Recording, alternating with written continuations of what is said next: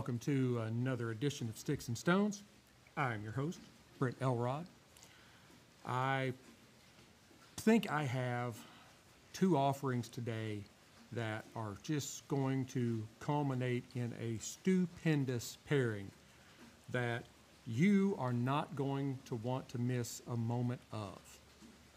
You know, you see, it's everything on the internet now. It's like, you don't want to miss out. You don't want to miss this. Well, you don't want to miss this. I am going to be pairing Greenspot Irish Whiskey. For those of you on live stream, Greenspot Irish Whiskey with a Diesel Whiskey Row Sherry Cask. I believe there is a whole lot more to the title of that, like Rabbit Hole Sherry. But anyway, Whiskey Row Sherry Cask. That's going to be the stick for today. Now, Greenspot it kind of has its histories in Jameson's line, I guess you'd say. It goes back a century or more. But they're all kind of conglomerated together, and that includes another spirit that has been burning up the airwaves, and that is Redbreast. And I definitely am going to be getting some of that to pair soon. I've actually become a very large fan, I've lost a lot of weight, but I am a very large fan of Irish whiskeys.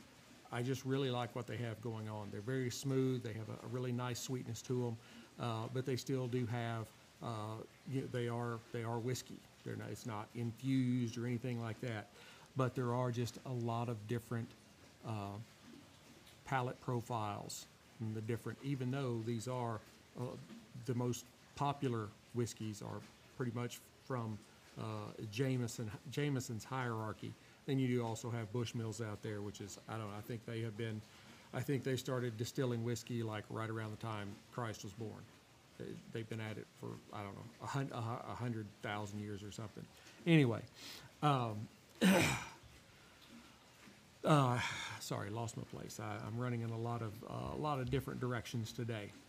I think we will find, if we go through today, that the the Greenspot is going to have some nice apple notes, some vanilla, maybe a little toasted oak, and I think we're going to be getting from the Whiskey Row Sherry Cask some more fruits, probably not the typical cigar with a large amount of like leather and cedar and those kinds of things. And I think that the sherry cask aging that these leaves go through is going to definitely give a nice kind of fruity undertone to the cigar that's going to marry well with the spirit. So see, that's how I kind of do all these things. And most of that was not from my notes. I just kind of like put it all together as I was talking. I knew what I needed to say. And I think if you try these, you're going to sip on the Greenspot Irish Whiskey and puff on that Diesel Whiskey Row Sherry Cask cigar, and you are just going to find that there are some great smoky notes of sweet sherry finish and a little bit of leather, cedar, a lot of fruitiness, kind of some sweetness in there. It's really going to make a perfect harmony.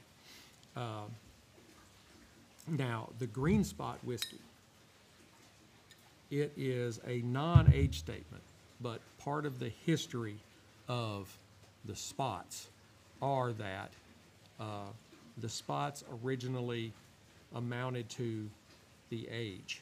So you had the green, which was like 10-year. You had the yellow, and I think there was another spot in there somewhere, maybe a red. Anyway, but the way it is done now on the Greenspot is it is a non-age statement whiskey. However, it is assumed to be somewhere in the 7 to 10 year range. So it is 40% alcohol by volume. it is aged in ex-bourbon and ex-sherry casks. So that should create a really nice tie-in to the Whiskey Row sherry cask cigar, which is one reason I kind of put these two together. The distillery is Middleton. Again, we know them from Jameson, Redbreast, all that fame. So let's go ahead, dive right on in. Glass, I like that sound. Glass us up some of this.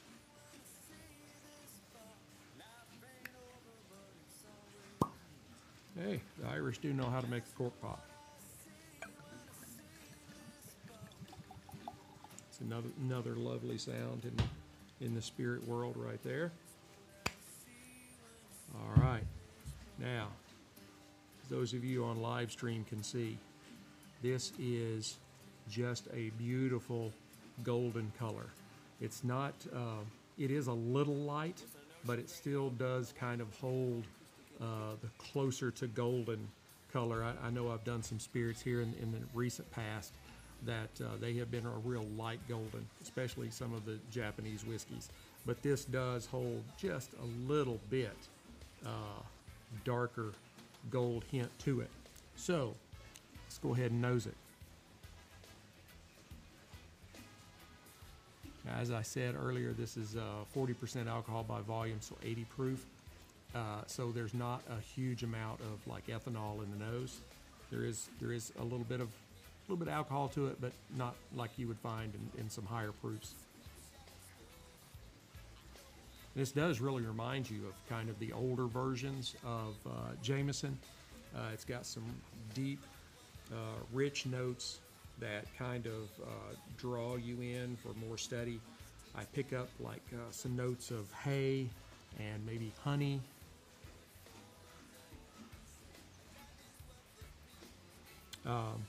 I get just bushels of orchard fruit, like apples and maybe even some pears in there.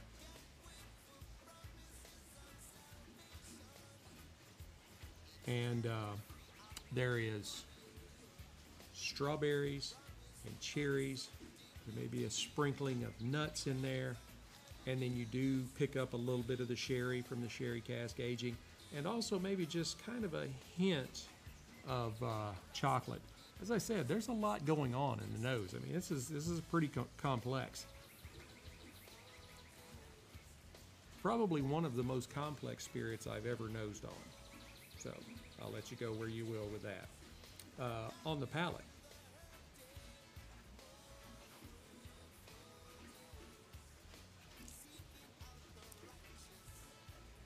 folks, this is just some 80 proof deliciousness. I get like lemons, a little bit of zing like that, just a little bit of tart on your tongue, like a moist cake, a conglomeration of like melons and cream. The ex-bourbon and sherry cask influences also bring in some cereal notes blended with some other like sweet notes, and that really does create a complex experience on your palate. There's no like real coating.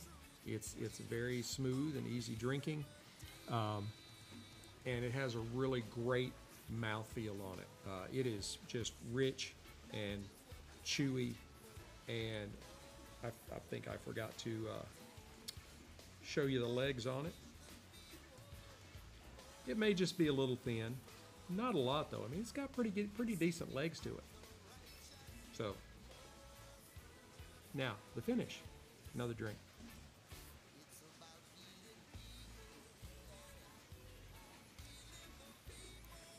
The finish is short to medium length. It does have just some really big, robust fruit notes in it with some toasted oak and a little bit of malt. There's some florally notes in there, along with some baking spices and some more fresh apples, kind of reminiscent of and the spices are like baking spices, not like pepper. So it's really like spiced apples or an apple cobbler without the crusty stuff on it. I guess you could say with the maltiness, maybe and everybody picks up different things. You know, what I get off of a spirit may not be, or a stick may not be the same thing that you get. So don't think that, oh, I don't taste that, or I don't smell that. Everybody's palate and olfactory is a little different. Now, let's move on to the Diesel Whiskey Row. And I may end up looking down a lot, but the camera is coming on my screen right down here, and I'm just kind of watching to make sure I try to keep my eyes up enough so that I'm not down like this all the time. You don't want to be seeing that. Well, I mean, you might want to be seeing that. I don't know. This is a nice hat. This is a very nice hat. It is a Stetson. No self-respecting Texan is going to wander around with something else on. So, all right, back to the Whiskey Row. This is a Nicaraguan stick. It is from the Tabacalera A.J. Fernandez Cigars de Nicaragua, U.S.A. The filler is a Nicaraguan Habano. The binder is a Brazilian Arapiraca. I think I had one of those last week. And the wrapper is a Connecticut Broadleaf from right here in the U.S.A. This particular Vitola is the, I think they call it the Gigante. This is a 6x58 on the ring gauge. It's basically like Toro size, 6x60. But you know, everybody wants to be different. The banding on it is beautiful. I'll get in here and see if you can, there's a little glare on it. But yeah, Rabbit Hole, they kind of did this in conglomeration with Rabbit Hole Distillery, which I believe is a little bit here northwest of me in North Texas. Visually, it is a beautiful stick. The banding, I think, is just beautiful on it. It's got nice colors to it. It's quite a bit of banding. There's a large foot band along with a large center band. I'm going to have to take these off because I can't really see much of the stick for that. All right. Now, this is a medium dark brown wrapper. The seams they're visible, minimally visible, but very nice and tight. There is a very minimal amount of veining, a very large double cap. Just making sure, you know, my eyes, I have to like really focus in to see if I can see 2 or 3, and it's really kind of hard to tell. I think it's a double cap. It could be a triple. It's just all in where exactly those lines are. It is a hair rough up around the cap. I do detect a little bit of tooth up and down the shaft. No, don't. It does have a nice firm feel to it with just a little bit of give. Now on the nose.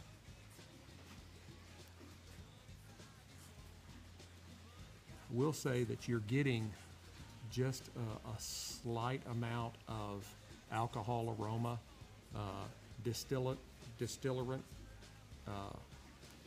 not rubbing alcohol, from the sherry cask aging, which also lends in a little bit of sweetness to it. And I pick up some cedar and some leather, and maybe just kind of a hint of earthiness. All right, let's go ahead and give it a cut and cold draw. Y'all, I don't know if any of you are still around from like a long time ago when I first started doing this. It was probably my first season. I was playing with this off screen.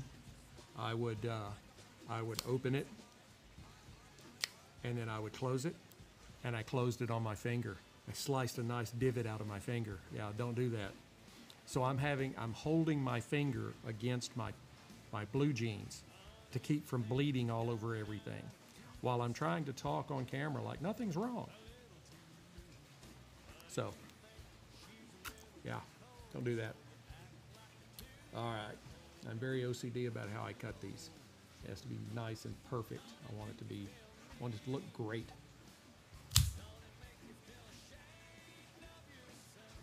And that one wasn't exactly the way I wanted it. So we're gonna try to, there we go, that's better.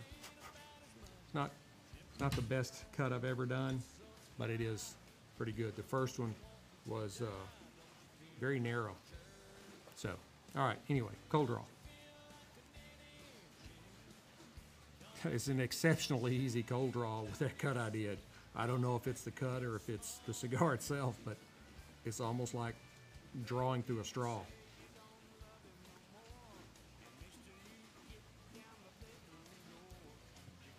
I get raisins, maybe a little bit of orange in there, kind of some sweet cream.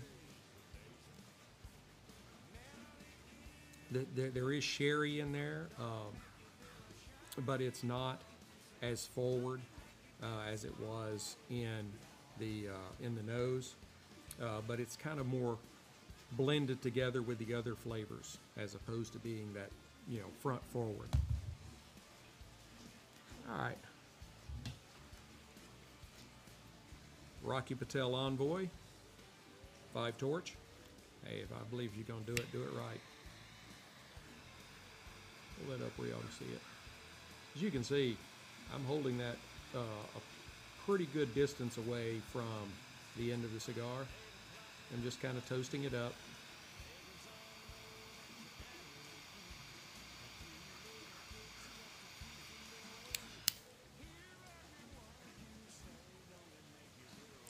And once I had the foot toasted, then I brought it down closer to the base of the flame and just held it a little away and drew the flame into the stick. You don't want to bury the cigar into the flame. You'll wind up, for lack of a better term, overcooking it, and it can just kind of mess up the burn. You don't want to do that. If you're gonna spend, you know, $10 on a stick, you want it to burn right. And you know, you can always get the flame closer, but once you overdo it, you can't go back and change it. So it's better to start out and work in than go in and figure out you screwed it all up.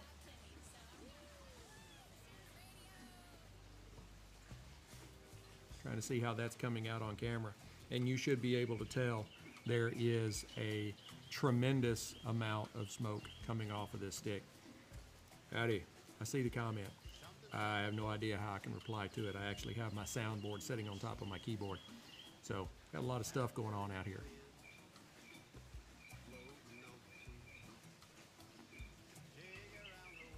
And I tell you what, I love this stick already.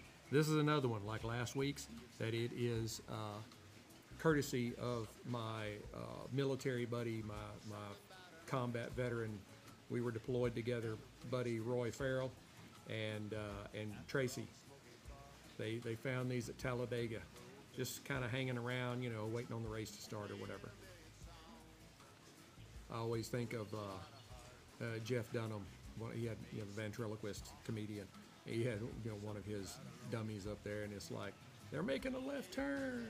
They're making another left turn. You know, it's funny. Anyway, let's get back to business. This is a really good cigar. It puts out a copious amount of smoke. I get raisins, or maybe something kind of like a raisin pudding, you know, with just a little bit of sweetness added into it. There is some pepper. There is a really nice aged wood, you know, like an old library from 1800s, or the really old churches in New York City that the wood has been there for 300 years. that kind of rich, robust, aged wood. I love that. Or an old bar. Some of those too. I went to a bar in Manhattan many years ago when I was stationed up there in the Navy, and it was the bar that a lot of the revolutionaries planned all of their shenanigans there in New York City at. So there's a plaque on the corner outside. It's been there like 350 years. Like, that's a lot of beer. Or whiskey or whatever they drank back then.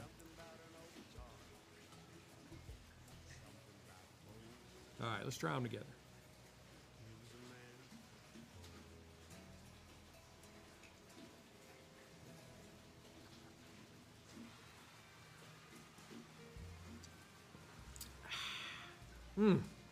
Man, that is just some really great, like sweet notes all blending together. You've got the orchard fruits like the apples, maybe little pears, mixed with the oranges, raisins, sweet cream, and just enough pepper and spice to kind of underpin the whole thing. I mean, it's really coming together as a great smoke, and we are that far in. We're like a dollar stack of quarters. So I'm watching the smoke production on the camera, because when I will puff on a cigar and I will look, I'll be like, that's a lot of smoke coming off the cigar. But then you look on the camera and not all of it shows up. It's kind of like those ghost hunting shows. You watch those and they'll be like, ooh, and you're like, I didn't see nothing. But they saw it.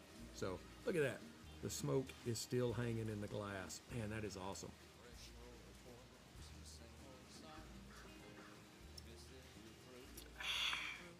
I tell you what, that Greenspot, that's a pretty good spirit right there. This kind of spirit. I love the ghost hunting shows. There was one, I can't remember the name of it now. There's so many of them out there anymore. But they were, what was the name of it's like Idlewild or something like that. It was an old like plantation home down in Louisiana somewhere. And they were all outside. They had their ghost coach or whatever they called it, their RV that they had all their, that was their command center. And the way the story went, the rest of them were like outside taking a snack break or whatever, and one of them was in there and he saw something on one of the cameras, and it could be creative editing. I'm not saying all this, I'm sure all the, anyway, but there was, clear as day, probably a half to 3/4 transparent image. You could tell it was a woman in like a long, that kind of looked like maybe a nightgown or one of those old, from the 1800s, the women wore the long dresses. And it just passed from one side of the kitchen through the other, and the camera was looking through this big wide doorway that was probably 10 or 12 feet wide. And the thing is it wasn't walking. It just did one of these. I was like, wow. If that was real, that's a great catch, because you don't see that kind of stuff. Most of them, they talk about all this great evidence they got, and you're like, whatever. It's kind of like the Bigfoot show. They go out looking for Bigfoot, and they never find him.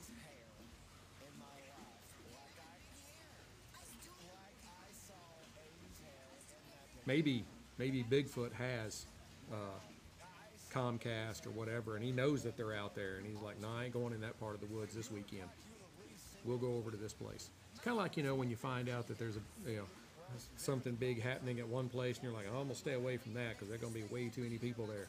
Bigfoot probably doing the same thing. He probably got his iPhone out going, yeah, I'm not going over there. All right. Well, for those of you on the podcast part, the audio only, I'm going to put you all on pause while I go ahead and burn this down to the halfway mark. For those of you on live stream, just hold tight. Howdy, folks. I am back here at the half. As I was talking to the live stream folks, the spirit has, or I'm just getting all kinds of messed up. The stick has brought in some like molasses, maybe a little bit of vanilla, maybe even some slight notes of chocolate in there as well. It's still a really, really good match for this Greenspot. This is an excellent spirit. First time I've tried it. It is wonderful. It is fruity. It's sweet forward without being too sweet. And it retains just enough spice, you know, to keep you coming back. I am very pleased thus far with this pairing. And there has been some waviness. I had to touch up a little bit a time or two. Could have been the wonky cut that I gave it when I was trying to talk about how specific I wanted to be about my cuts, and then I screwed it up. But the cigar itself is really performing very well, and I love the palate. I love the smoke production. I love the draw on it. It is a short to medium finish and probably on the shorter side. Same with the spirit. It doesn't hang in very long, but it just keeps you coming back for more. So I am going to go ahead and burn this down the rest of the way, and I will come back and give you my final thoughts. Howdy, folks. I am back. This was a really, really enjoyable experience. I loved the Greenspot Irish whiskey with its fruitiness and its gentle, or its sweet, gentle profile. It blended very well with the diesel sherry cask. In the last half, you know, right around the halfway mark, I thought I had a little bit of chocolate coming in there too. Well, it fell away, and it got a little more robust with some earthiness and some notes of cedar and oak kind of moving forward. I would give the Greenspot a 94 Whiskey Stones. I really thought it was that good out of 100 Whiskey Stones. I was very impressed with it. I would give the stick. I'd give the stick 88 out of 100. It is a really good cigar, and it is definitely worth the smoke. They paired very well together, and I think you could probably pair these with other matchings very easily. And this was an excellent afternoon, an excellent way to spend an afternoon, because I am now just about as ready as I could be, I guess, for starting the new week. You know what I mean? You know what I'm saying? No regrets, right? All right. I hope you have enjoyed this episode as much as I have enjoyed bringing it to you. Please let me know your thoughts, what you think about this episode or the show in general. Leave me comments. Please hit the like, subscribe, share buttons. That way you not only know when I drop new content, but you're spreading the word amongst all your friends. That's how we grow. That is the easiest way for us to grow. And I love growth. And I'll just leave that right there. I've got some great pairings, matchups coming up. If you happen to have a stick or a spirit or a pairing that you would like to see, reach out to me on any of the social medias, comment on this episode, whatever you'd like. You can pretty much find me anywhere. I am on Amazon, including the shopping site. You can actually search for the show, Sticks-n-Stonez, Stonez, in the search bar of the Amazon shopping app, and you will find the show. And it is free. You don't even have to pay for it. Isn't that awesome? So you can see, all the different, you can listen to all the different episodes on your Amazon Music platform. Couldn't think of the word there. Speaking of platforms, I am on Pandora, Spotify, Apple, Podbean, Spreaker, YouTube, and wherever you happen to be watching and or listening today. So be sure to tune in. I'm usually doing this every Sunday afternoon. The time may kind of vary depending on what's going on, but I always try to make time for you folks. Be sure to go to our website, Sticks-n-Stonez.com, all one word, all small letters, STICKSNSTONEZ.com. There you can find on the front page, you can find links to a bunch of our affiliates. Keeper's Heart Whiskey, love those folks. Total Wine, Cigars International, Carhartt, Fanatics. I have all kinds of affiliates that I am, what's the word? Cropping. Guess that's it. And you can also find links to prior episodes, blog posts. I really need to get a blog post made. I hadn't made one in, a couple of weeks, I think. So, but I try to have something on the blog post for everybody. I've done the Boston Tea Party, I've done spirits, I've done sports, I've done cigars. You can find a little something there that you might find entertaining, no matter what you're looking for. So, until we get to be together again, keep your sticks dry, your stones cold, and have a great day.